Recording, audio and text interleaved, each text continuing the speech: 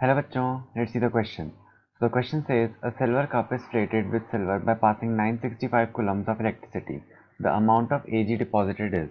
So let's see the key concept here. Key concept. So key concept, we have Faraday's first law of electrolysis. Faraday's first law of electrolysis. So Faraday's first law of electrolysis क्या कहता है कि that amount of metal deposited is directly proportional to the charge passed. So amount of metal deposited is directly proportional to charge passed. तो amount of metal deposited को अपन लिखते हैं W and charge passed को अपन लिखेंगे Q.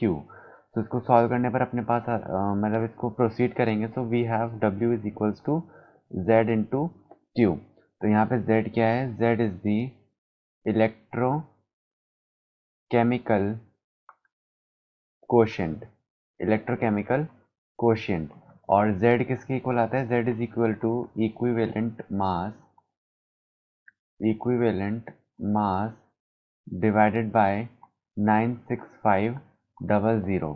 सो ये हो गया अपने पास एंड इक्विवेलेंट मास को अपन लिखेंगे E and divided by 96500 and E की वैल्यू अपने पास इक्विवेलेंट मास है तो E फॉर सिल्वर इज 108 क्योंकि this is equals to mass divided by valency factor.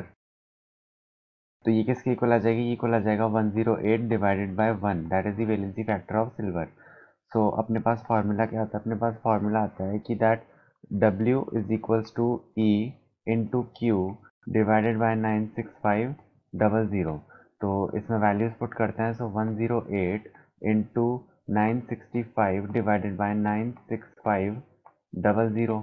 तो इसको सॉल्व करेंगे तो अपने पास W की वैल्यू आ जाएगी 1.08 ग्राम.